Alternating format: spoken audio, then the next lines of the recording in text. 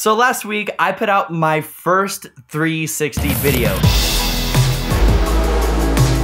A lot of you guys were actually surprised that I'm good at snowboarding. I mean, I live in the snow, man. Come on, my house is literally buried in snow right now. But a lot of you guys had questions about my workflow in Premiere Pro and how I'm editing 360 videos. So that's what we're gonna talk about today. Let's roll the intro.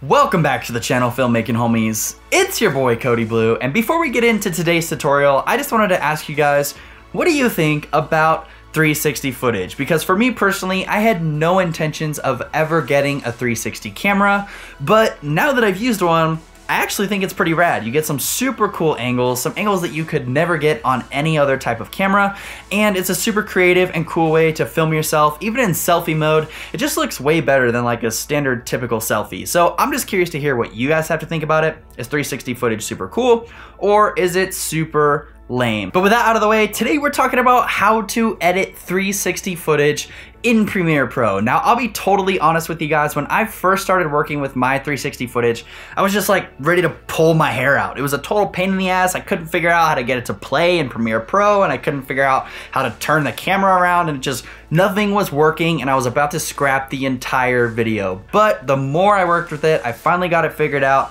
and I learned a couple of things along the way that I wanted to pass along to you guys. Now, I'm definitely not a 360 video expert, but I did learn a couple of things that I think will be helpful and will help you guys when you ultimately decide to try out 360 for yourself. So with that being said, we're gonna go ahead and jump to Premiere Pro and get started. Welcome back to my computer, everybody. Now today we're talking about how to edit 360 footage in Premiere Pro. Now, unfortunately, as far as I know, there really isn't like a native way to just shoot your 360 footage, import it into Premiere Pro, and start editing right away. In most cases, you're gonna have to stitch the footage and export it into a format that works with Premiere Pro. So in my case, I'm using the Insta360 Studio for the 1X camera, which is the camera that I have. But pretty much every 360 camera, as far as I know, is going to have its own software. I know like the GoPro Fusion has its own software, obviously Insta360 does.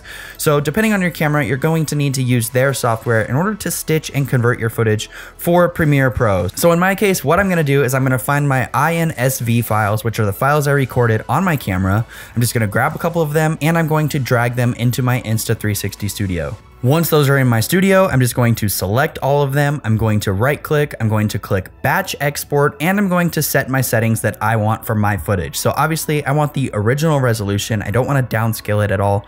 I want the original bitrate. I want to make sure I'm using the gyroscope stabilization, and it's up to you whether or not you want to lock the direction. Now personally, I didn't lock the direction for my video, but I kind of wish I would have, because then I wouldn't have had to use so many keyframes. So go ahead and choose what settings you want, and then choose the folder that you want that to go in, and you're going to click OK. Now for this tutorial, I'm not going to do that because I have already done it for my footage, but keep in mind, if you have a lot of clips, like hundreds of clips, this could take a really long time. Unfortunately, as of right now, working with 360 footage is a lengthy process when you want to edit it in Premiere Pro. So go do something, go outside, go out to dinner, have fun, and come back and your footage should be ready for you. All right, perfect. So we've converted our footage, and now we have a bunch of MP4 files of our 360 footage that we can actually use in Premiere Pro. So I'm gonna go ahead and grab that footage and import it into Premiere. Perfect, so we've imported our footage into Premiere Pro, and now we're ready to start editing. That's where you're wrong, bucko. Unless you have a really awesome computer that's capable of handling like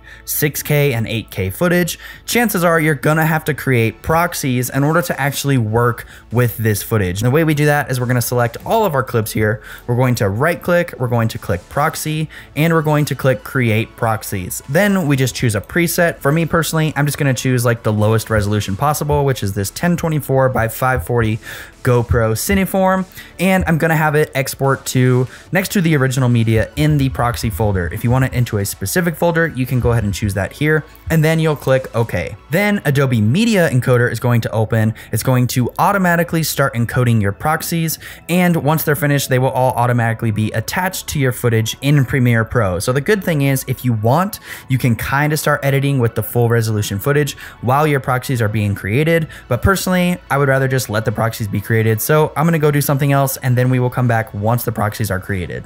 Alright, so we're back. We stitched our footage in the camera software, and then we finally created proxies, and now it's probably like a day or two later and you're deciding you don't ever want to use 360 footage again, which is kind of how I felt. But once you get those steps out of the way, now you can actually edit seamlessly, and the whole process should go a whole lot smoother. So those 2 steps at the beginning are totally worth it, but now we can actually edit our footage. So first off, I want to point out, you'll notice that your proxy files are going to have some black bars on them, and that's just because the aspect ratio is slightly different from the native files. But you'll see if we turn off the proxies, then we get our regular image back and there's no problem. So just keep in mind, you are gonna have those black bars, but not really that big of a deal. Just try to ignore them, don't even worry about it. Your edit is going to turn out fine. So now there's one last thing we need to do before we can actually start editing this footage.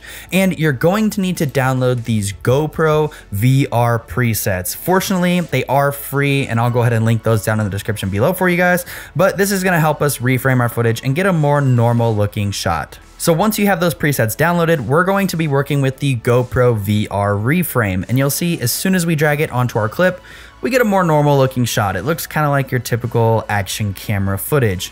And now, finally, we can start working with our 360 footage. So if we go into our effects controls, make sure our clip is selected, we're basically just gonna be working with this GoPro Vr Reframe, and basically this just allows us to reframe our footage. Kind of makes sense why it's called GoPro Vr Reframe. But you'll see we have our yaw where we can turn the camera. I can point it towards me on the chairlift, or I can turn it 180 degrees and show you guys the beautiful view of the lake, or I can turn it 360 degrees and show you back to where I started. We also have our pitch, which is gonna help us look down and look up, and we have our roll, which is gonna kind of roll the camera, again, 360 degrees. Now, another thing I wanna point out about the proxies is you are gonna have these black dots on the top and bottom. Again, don't worry about it. As soon as you turn the proxies off, that black dot is going to disappear. So just try to ignore it and edit your video how you normally would. But now let's talk about how we actually edit our 360 footage. So we have our field of view, our yaw, our pitch, and our roll. And like I said, you're gonna use these parameters to basically point the camera in any direction that you want. So to start off this particular shot, I want it to point at me and my girlfriend on the chairlift.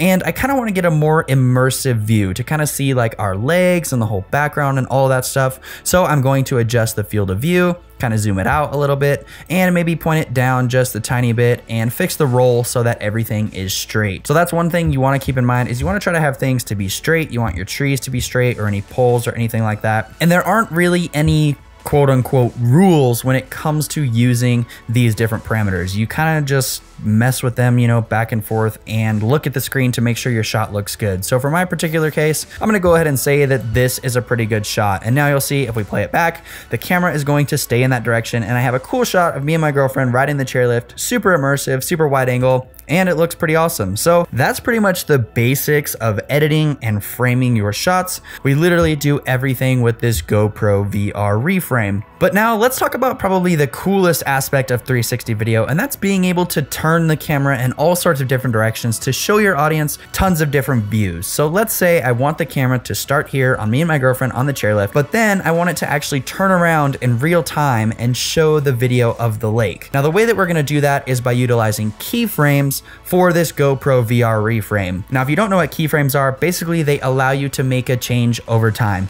You set a keyframe, then you go over an extended period of time, and you set another keyframe. So that'll make a little bit more sense here in just a second, but basically what we wanna do is we wanna pick our starting position for our shot. So for me, this is gonna be my starting position right here. I think the framing looks great. And what I'm gonna do is I'm gonna click this stopwatch on all of my parameters. So my field of view, my yaw, my pitch, and my roll. And now what I'm gonna do is actually play through my clip and decide where I want it to start moving the camera. So let's go ahead and say we want it to start moving right here. I'm going to pause my clip, clip, and then I'm going to create a couple more keyframes without changing any of these parameters. So I'm just gonna click the diamonds here next to my parameters, and now I have another keyframe. So basically what this is saying is that from these keyframes on the left to these keyframes on the right, nothing in my parameters is going to change. And then once it gets to these keyframes on the right, that's when I want them to start changing. So how do we make them change? Easy, we just play through our clip a little bit more and we decide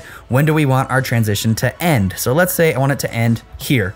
Boom, I'm going to pause, and now I'm going to change my parameters, and Premiere Pro is going to automatically add keyframes for me. So super easy. I'm just gonna turn this around. I'm gonna point it at the lake here. I might look down just a tiny bit so that the view looks a little better, and I might even zoom in a little bit just so that you guys get a better view of what everything looks like. Now again, make sure everything looks straight, make sure you have a good angle, and we'll go something like that just for the sake of the tutorial. So now you'll see if I start over, we have my original keyframes where the camera doesn't change, it's gonna play along, everything looks super cool, and I've got a nice shot of me and my girlfriend on the chair, and as soon as we hit our second keyframes, the camera will start to turn around and it's going to reveal this amazing view for my audience. So pretty cool. You can pretty much point the camera in any direction you want. And what's really nice is you pretty much are never going to miss the shot. If you're snowboarding and your buddy's to your left and your other buddy's to your right, you can pretty much film both of them at the same time. So that's pretty much the basics of editing 360 video and kind of changing the camera angle and using keyframes and all of that. Now, a couple more things that I like to do is I like to highlight all of my keyframes, right click and select this auto Bezier. That's just gonna make the transition a little bit smoother, but that's pretty much the basics of editing. The last thing I might do is add a little bit of a smooth transition here to about 30, which again, just kind of smooths it out a little bit more. So then once you've got this shot all dialed, of course, you would move on to your next shot, add that GoPro VR reframe, and start the whole process all over. Now, keep in mind, you don't have to use keyframes for every single shot. If you want it to just be a static shot, you basically just set your parameters and leave it. You don't have to set any transition keyframes or anything like that. Now, the last thing that I wanted to talk about really quick is color. Now, the Insta360 does have a log profile, which is what I'm shooting in right here. And fortunately, it seems to match the GoPro flat color profile pretty well. If I actually use my GoPro LUTS, you'll see I apply the LUT and it looks pretty awesome. Then we can just color correct like we always do, kind of bring our highlights down, maybe add a little more contrast. We're gonna need to add a lot of saturation because it is a pretty flat profile.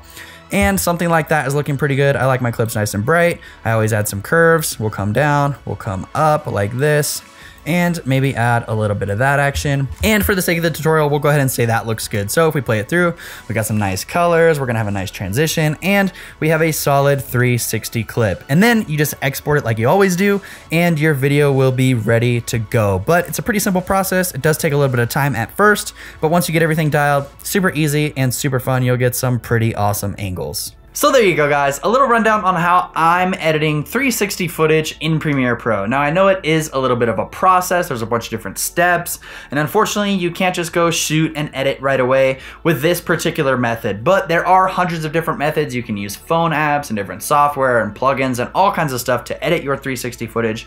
This is just the way that I do it and the way that I'm gonna continue to do it unless I find something better. But it works for me. I think it'll work for you guys, and I hope you enjoyed today's video. If you did, give me a thumbs up, subscribe if you want to see more, and if you have questions, send them to me on Instagram. But until next time, we'll catch you guys in the next one. Peace out.